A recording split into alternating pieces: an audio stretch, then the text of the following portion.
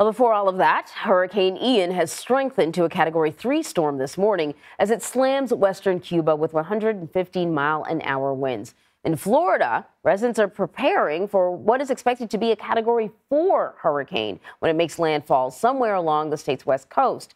It could hit as early as tomorrow. So Cristian Benavides is in St. Petersburg with more. Cristian, good morning. Good morning, Anne Marie. The Tampa Bay area has not had a hurricane make a direct landfall since 1921.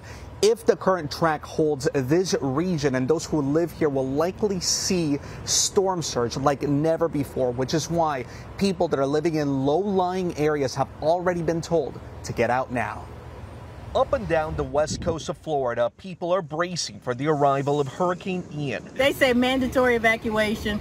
It's time to go. Ian has grown significantly in the past 24 hours and is expected to develop into a Category 4 storm with 140-mile-an-hour winds. Property damage and these things, it's terrible that would happen in a storm, but we can fix that. We can help rebuild, but you got to take care of yourself. It's been more than a century since a major hurricane directly hit Tampa Bay, but officials there say the region's luck may have run out. This is not a drill.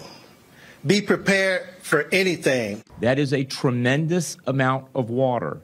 You do not want to decide to evacuate when you see water coming under the door of your home. As many as 300,000 people may be forced from their homes. Now, Ian is expected to reach Category 4 strength within the next 48 hours. Anne Marie? You know, Cristian, a place like Florida where they're used to hurricanes, sometimes officials will warn you, and people still insist, I can ride it out. These warnings are pretty dire. Are people where you are taking them seriously?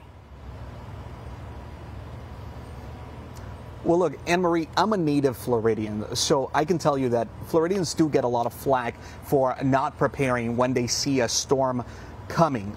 But let me tell you that people that we've spoken to, they are heeding those warnings. Of course, there are always those outliers, and they are very few that decide, hey, I'm going to ride this out. But officials just saying, do not do that. Just to give you an example, officials yesterday at a press conference said that to get from here, from the west coast of Florida, St. Petersburg, to Orlando, which is 110 miles away, normally that's a 2-hour drive.